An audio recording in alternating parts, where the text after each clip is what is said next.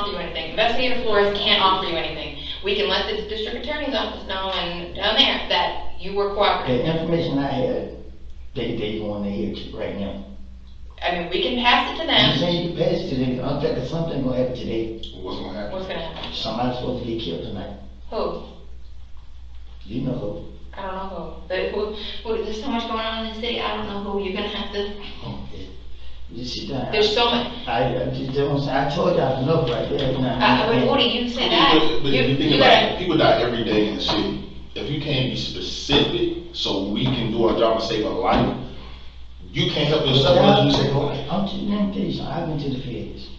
And what did you tell me about going to the feds? This is a murder that's about to take place with some very high people. And the stuff that I know right now, you know what I mean, should be able to help me get out of my situation. You know what I mean? I'm not bullshitting. You know, last information I gave y'all was right. That was just true. Right. Okay. And then the only thing you went to jail for last time was the gun you had in Dunbar Rick. That's it. And what did you tell me about going to jail for 5 years? What did that do? It did, but it didn't. What did it do? Still.